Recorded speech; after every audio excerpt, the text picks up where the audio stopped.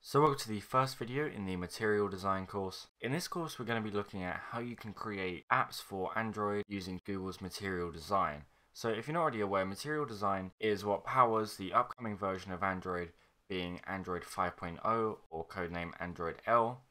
But it's also used on current apps, but it's becoming increasingly popular due to its really nice animations and its really good looking design, very modern design.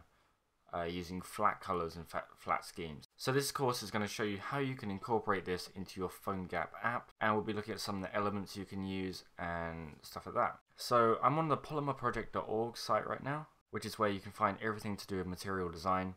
And I'm on the demos section right now, and as you can see, it's very animation heavy. They're really working on the animations here. Personally, I really like them. I think they look really good. Make it look a bit less boring. So this is material design, and you can see all the checkboxes here. We've got radio buttons. Everything has animations, absolutely everything. Even inputs have animations, so if you click on that, you see they animate as we click on them. And there's just a bunch of things here. I'll leave a link in the description so you can have a look at this yourself.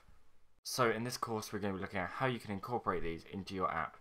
And there's very few apps that are doing this at the moment, but it is becoming increasingly popular. There are a few apps now using the material design, and with Android L releasing soon, it's going to become even more popular.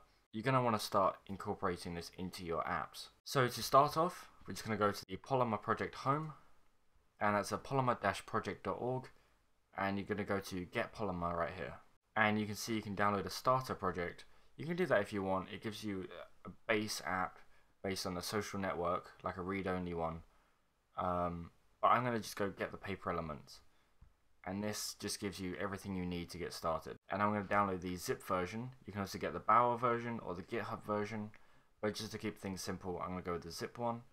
Although if you know how to use these, go ahead and use them. And now it's downloaded, so I'm going to open up the archive, and obviously Mac automatically extracts them. If you're on Windows, you'll need to extract the zip folder. So we can just remove that archive.zip now, and we've got a folder called components. Inside of components, we've got Bauer components. And inside of here, we've got all the paper elements and everything that we need to get started with material design. So what I'm going to do is on my desktop, I'm going to create a folder, and I'm going to call it material app. It doesn't really matter what you call it. And what we're going to do is drag this components folder into that material app. And now we can close the Finder here, and just going to minimize Chrome. So open up that folder.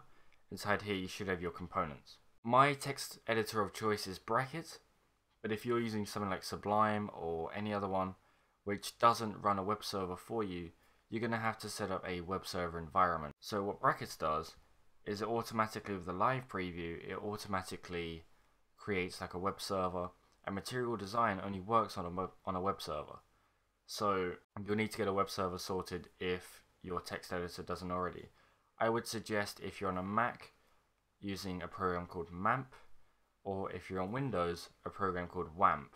So in Brackets, I'm going to just open up this material app folder, and it's right there on my desktop, and I can just open that up. And inside of here, I've got my components folder with the Bauer components. What I'm going to create here is a new file, and I'm going to call it index.html. Has to be HTML, not HTML, for PhoneGap to understand it. So in our index.html, we're going to create a doc type and set this to HTML. And this obviously just declares that it's HTML5. Then we're going to create a HTML tag. And in here, we're going to have our head tag, as well as a title tag. And I'm going to leave the title empty for now. We're also going to have a body tag, and then close it off there. And this is where our content's going to go. If we head back into Chrome, you'll see on the download page, they give you this code snippet here. This is to import all of the paper elements into your app. So I'm going to just copy that and paste that in my head right there. But what you will notice is the folder structure is slightly different here, because we've got a Bauer components here in the way. So we're going to put Bauer_components / and then paper elements.html. We also need to add in a JavaScript file. So this is going to be script, and then src, set this equal to components / Bauer components / platform / platform.js, and then close that off. And then that's all we need to get set up with the material design. So what we can go ahead and do is in our body, I'm going to create a paper dash element. And you might be wondering, well, what are these tags? Well, these are the tags that Polymer uses. It creates its own tags for each of its elements.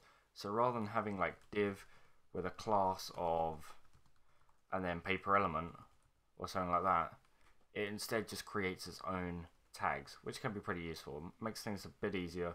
So if you come from Bootstrap, that might be a weird thing for you, or even Foundation or anything like that.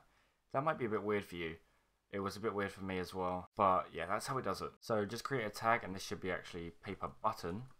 We're going to test out of a button just to check that the material design stuff works. So in between these tags, what you're going to put is just your button text. So I'm going to put test button. Save this, and I'm going to launch it up in my live server.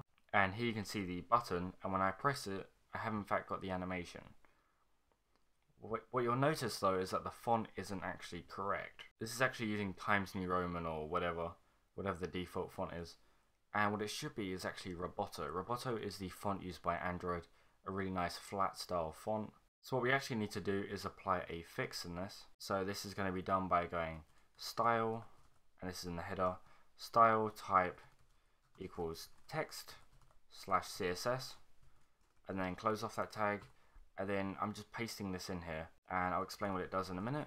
This is just a quick fix used in the example project that they give you. And what this does is it's applying to the HTML and the body tags. So that means it's just applying to the page pretty much. So we're setting a height of 100%. This is so that if we have a footer, it can anchor it to the bottom of the page rather than having floating like midway through the page. If you don't understand that, don't worry about it, it'll be fine. The margin is because browsers automatically add a margin and padding around the edges of the screen. So we're going to set that to 0 just to remove that margin because it wouldn't look good on an app. The background color is pretty self-explanatory. This is a really light gray, which is used in material design. And then finally, the most important part is the font family, and this is Roboto Draft, which is included with this whole components pack, so don't worry about it. And that is just setting everything to have that font. So I'm going to hit save on that.